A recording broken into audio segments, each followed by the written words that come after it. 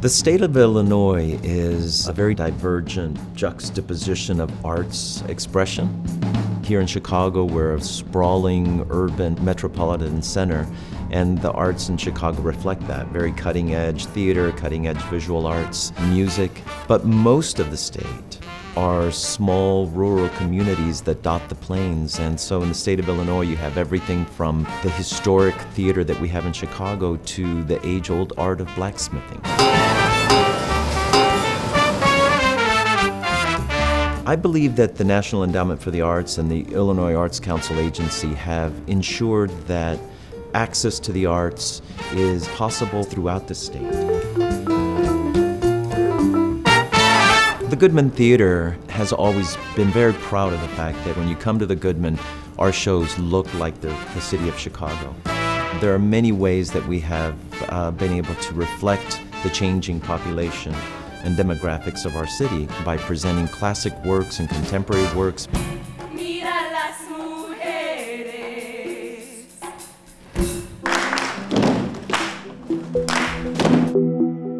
Albany Park Theater Project is an ensemble of teenage performers that, by focusing on social justice issues, they create these visually stunning, incredibly moving pieces of theater.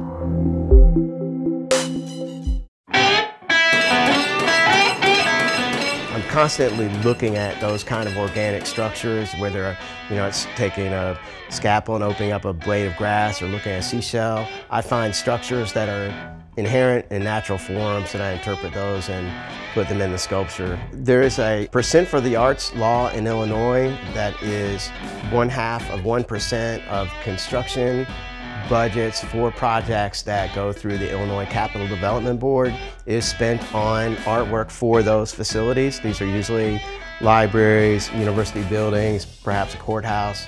The commissions go to Illinois artists. They have to be a resident of the state. They have to be over 18 years old. That's about the only requirements. I got my first commission through the Illinois Capital Development Board. I've done half a dozen of those commissions over the years, but it really got my foot in the door and allowed me to start to work on that kind of scale, which then, of course, led to many other commissions. It's an important program because it allows public art to exist, and it is good for our economy. There's a ripple effect of these things that keeps people employed. It, provides artwork for facilities. It's just a great program.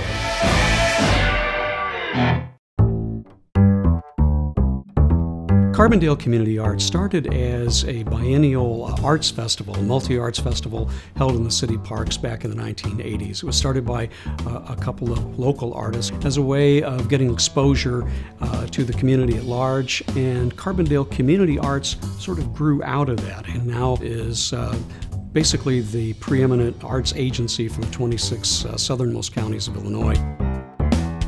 I think the National Endowment for the Arts is more relevant now than perhaps when it was founded. Arts agencies, artists, and not-for-profits across the country suffered horribly in the Great Recession of a few years ago.